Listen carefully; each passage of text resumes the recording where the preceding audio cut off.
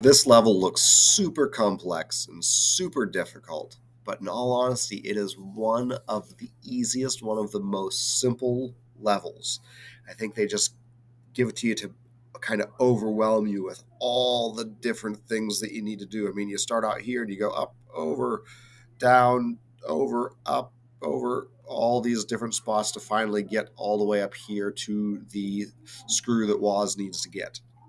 Now, that we don't need loops in this. We don't need anything with the exception of one command. So I'm going to give you one big hint.